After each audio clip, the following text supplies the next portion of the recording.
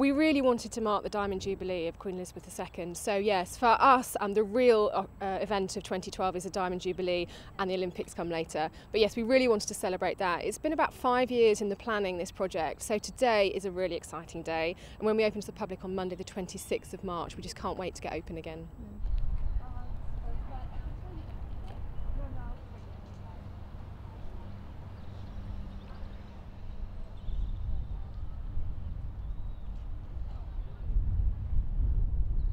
Kensington Palace, I don't think many people thought it was open actually before. So one of the parts of the project has been really to open up the palace to the park. And so all those tens of millions of people who walk up and down the Broadwalk and Kensington Gardens every year will be able to see quite clearly that Kensington's open. And yes, I think there's a fantastic job that the modern royals are doing to really put London on the map in this Olympic year. And also you might catch a glimpse of them if you come here.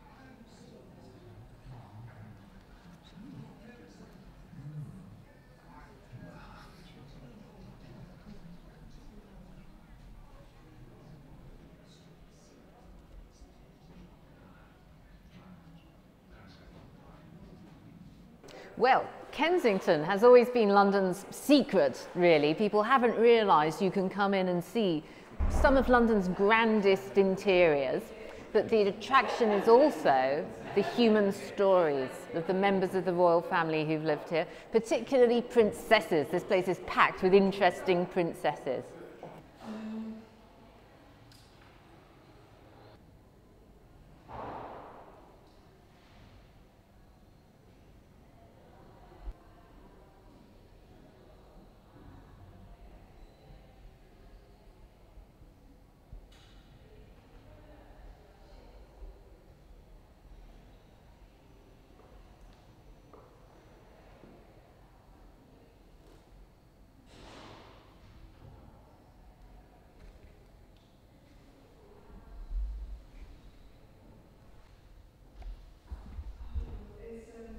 Of course, Princess Diana is probably the most famous resident from the history of Kensington Palace. We have a new display of her dresses, beautiful dresses, 5 of them. 3 of them have never been seen before. And they tell the story of the evolution of her style. The earliest one, 1981, it's quite frilly, it's quite fancy. She's a Sloane Ranger. And then you see her turning into 1995, a slick, sophisticated, international style icon wearing Versace.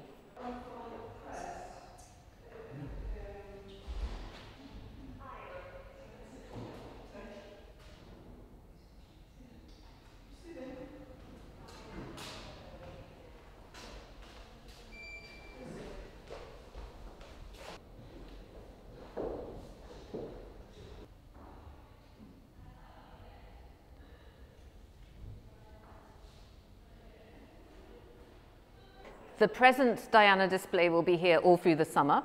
Then it will change into something else, but we will always have royal dress, princesses' dresses on display here. That's the strength of the collection at Kensington Palace.